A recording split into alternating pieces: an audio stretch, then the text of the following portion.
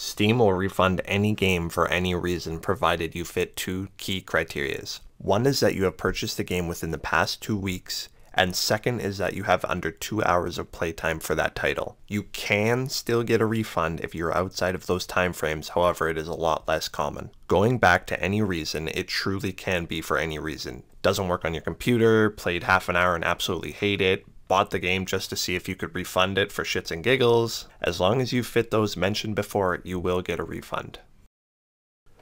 Open up your browser and type help.steampowered.com.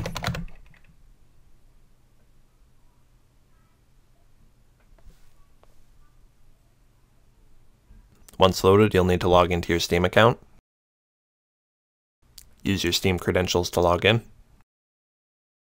Once logged in, you'll see a list of games that you've recently bought.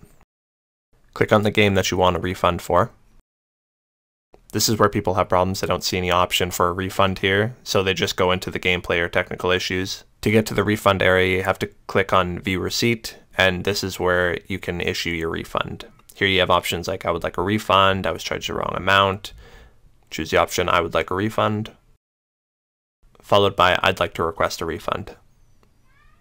Here it's going to check the eligibility. In this case, I have 3 hours played. Normally, I would not get a refund for this, but if you have under 2 hours played, as well as if you bought it within the last 2 weeks, it's pretty much like an automatic thing. Here you can select your issue. So it can be literally anything. You can write, I hate this game, and they'll still give you the refund as long as you fit the parameters. After that, click Submit Request, and you should have it within 24 hours. Thanks for watching.